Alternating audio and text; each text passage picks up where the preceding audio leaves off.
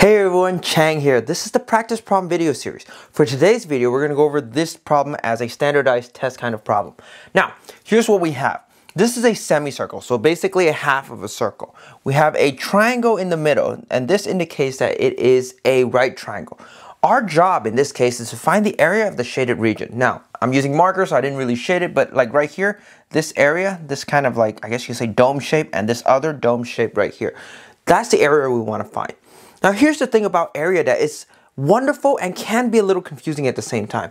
First and foremost, hearing area, it seems kind of scary, but notice, it's sort of this, you can say blob or whatever you can fill in.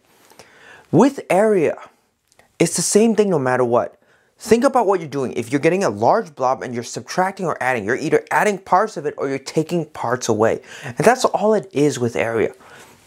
In this case, we have a semicircle, so it's relating to a circle.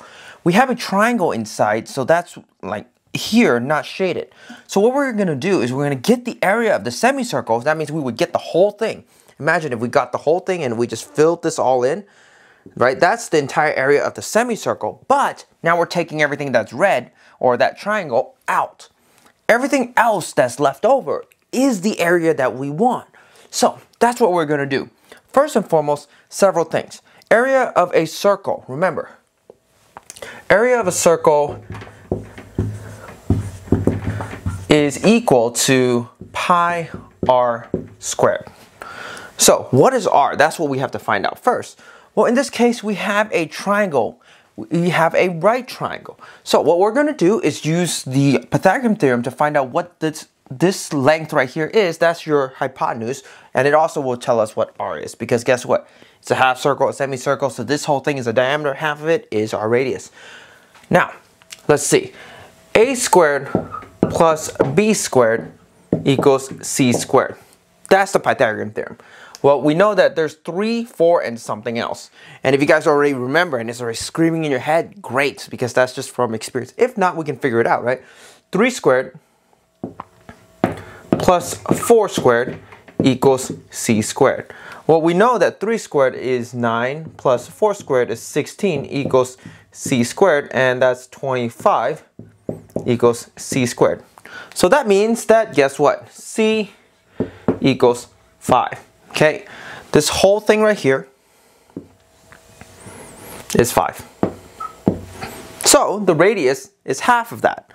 So what we're going to do is we're going to fill it in. That's pi, and r has half of 5, so that's going to be 2.5 squared.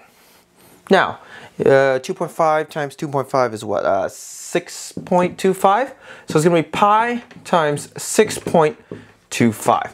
That's the area of a circle. Okay? So I'm going to erase all this,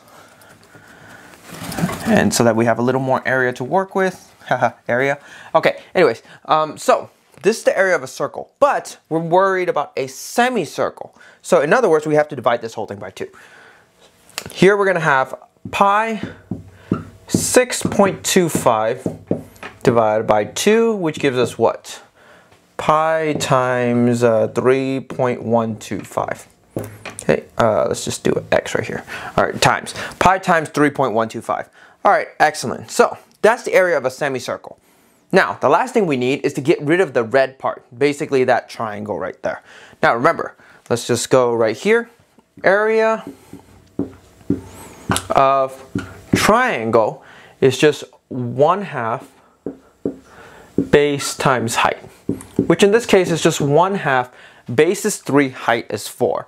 So 1/2, 3 times 4, which is 12, times 1/2, which is going to be 6. Okay, now remember, this is the area of the semicircle now. Semicircle. This is the area of the triangle. So what we're going to do is we're going to have the area of the semicircle subtract the area of the triangle.